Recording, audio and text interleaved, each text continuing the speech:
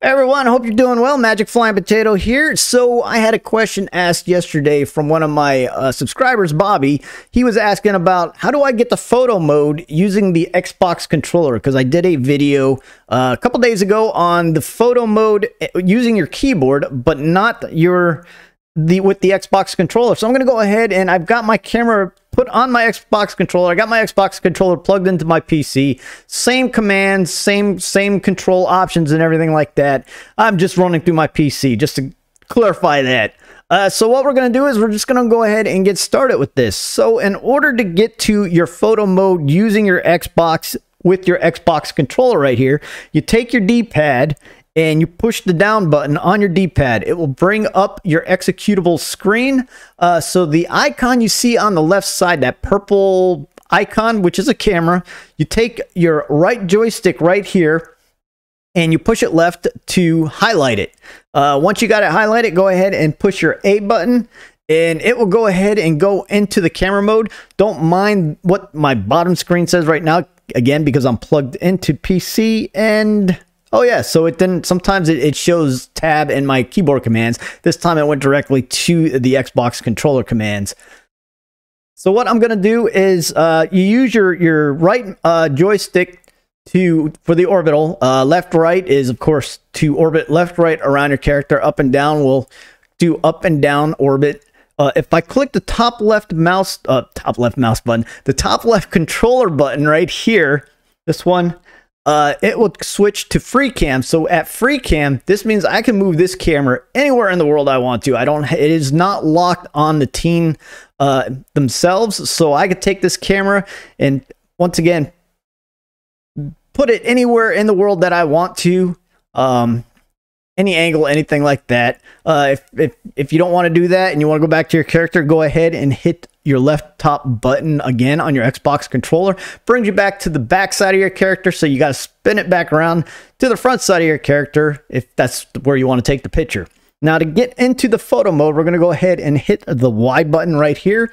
And you get the photo settings. Now, on the photo settings, when I first started doing this, you use your right joystick up and down to select the different options that you want to do.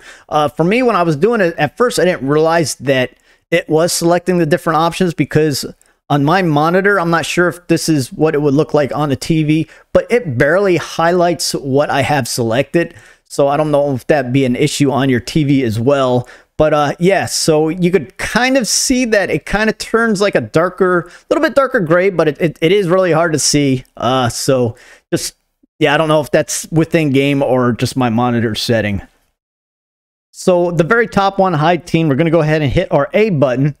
And that will hide the teen if you don't want the teen in the picture. If you want your teen in your picture, you just go ahead and click A again, and it will bring your teen back into the picture.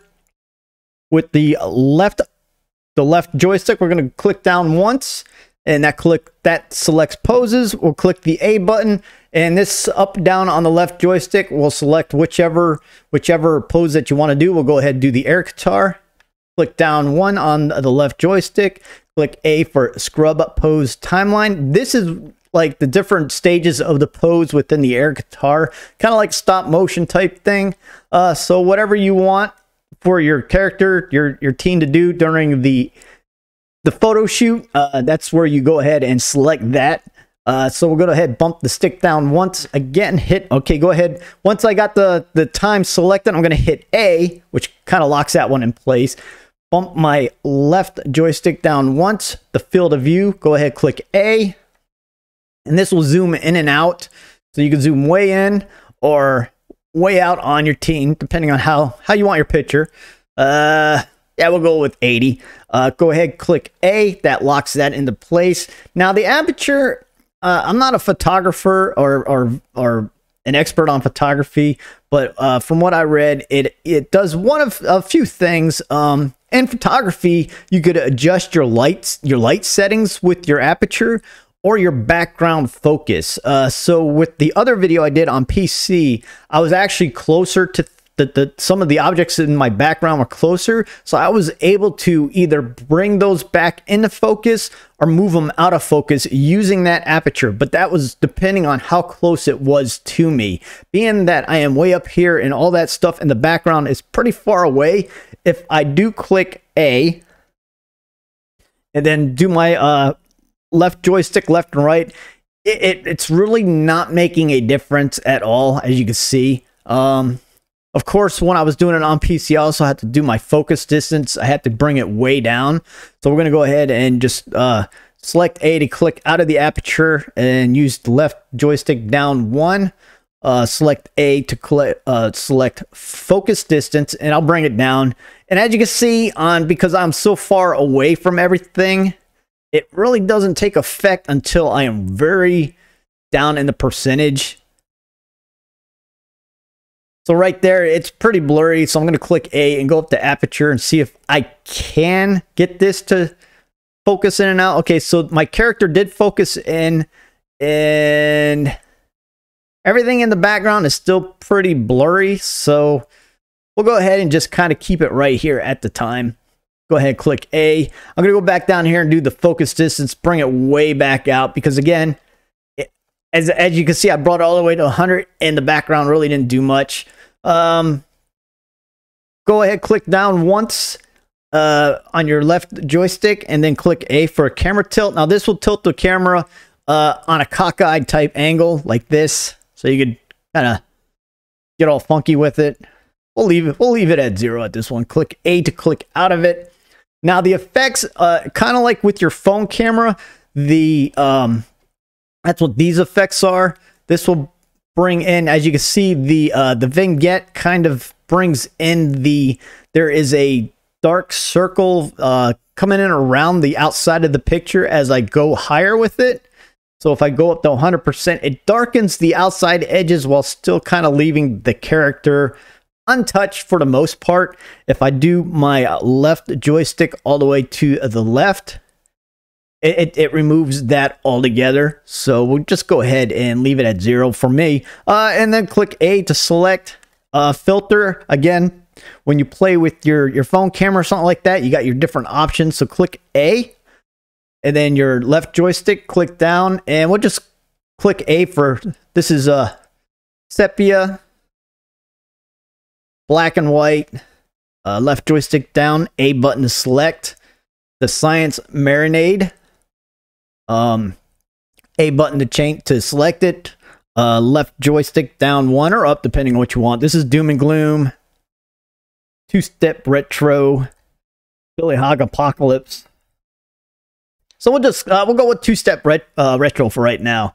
Okay, so what I'm going to do is use my left joystick and click down 1 more to filter blend. Let's go ahead and see what this does.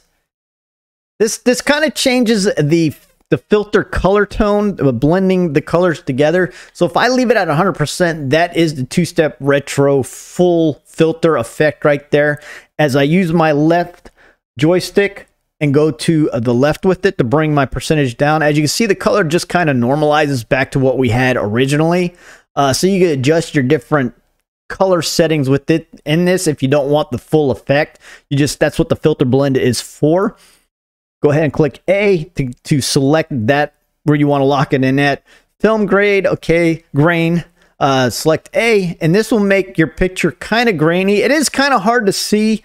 It's easier to see when you're actually doing it, but this adds the graininess to your picture in the background. When you're playing around with it, you'll definitely see that the picture background in the entire picture basically. And I need to quit hitting my camera with my hand. I forget it's like right here where my hands are at. I apologize for that. Okay, let me see if I got it right. Okay, so yeah, so this just affects the graininess of the picture. We'll go to 25%. Select, click A to keep to select that option, and then do the right mouse button. Oh, so used to using my mouse. Okay, so use my left joystick controller to bump it down 1. This is the chromatic variation. I probably did not pronounce that right. So go ahead, click A, and use your left mouse button. There I go again. Your left controller joystick, left and right, to to adjust the chromatic variation. Now this, if you can see it, it kind of separates the red, blue, green, the color spectrum. So if you kind of look